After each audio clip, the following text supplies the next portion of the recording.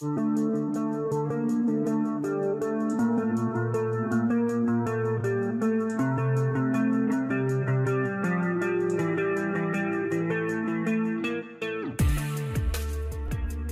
F-15 was the first fourth-generation fighter class to enter service in a Western Air Force, with its operationalization in 1975 responded to by the Soviet Union with the accelerated development of the MiG-29 and Su-27 fighters.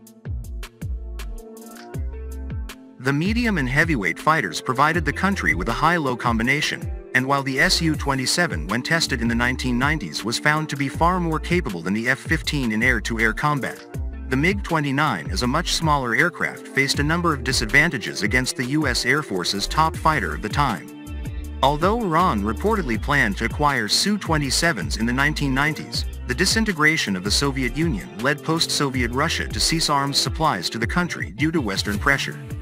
Before the USSR's disintegration, however, Moscow supplied the country with 2 squadrons of MiG-29s, between them deploying around 35 fighters, with these remaining the most modern foreign-sourced fighters in the country's fleet.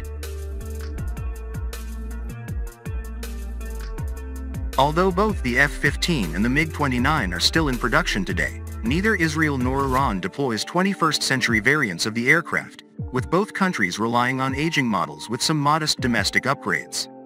Israel's F-15 fleet is by far the oldest in the world, while Iran began to receive MiG-29s almost 15 years after Israel received F-15s.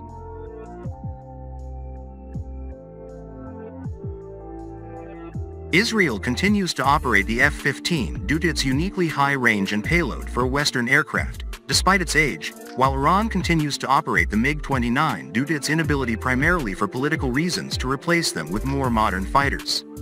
When comparing the performances of the two, Israeli F-15s boast higher speeds and flight ceilings and carriage of larger, more powerful radars, as well as the ability to deploy up to 8 air-to-air missiles.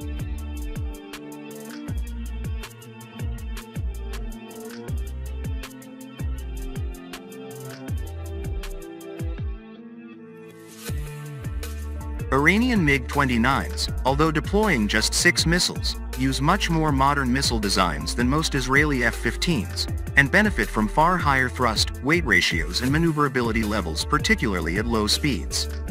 The MiG-29 also deploys an infrared search and track system as a secondary sensor, which is a feature no Israeli fighter class has other than its new F-35s. Such systems allow fighters to maintain situational awareness and engage targets without emitting a radar signature, and are particularly valuable for older fighters using mechanically scanned array radar that are highly prone to jamming.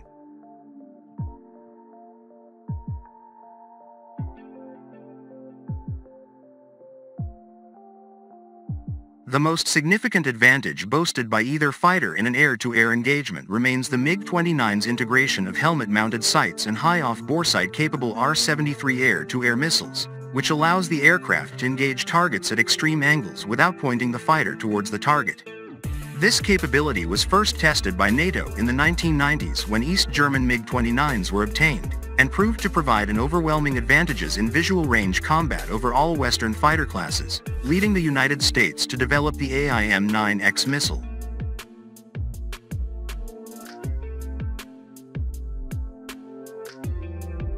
The AIM-9X entered service in the mid-2000s, and while the latest variants of the missile are far superior to the R-73, none have been integrated onto Israeli F-15s.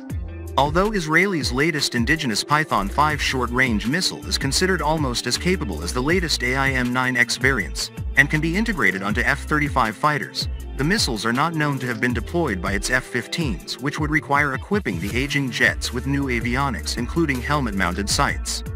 With the Israeli F-15 using older missiles required to point their noses at Iranian MiG-29s to fire on them, this provides the pilots flying the Soviet-built jets with a major advantage, supplementing the MiG-29's already far superior maneuverability.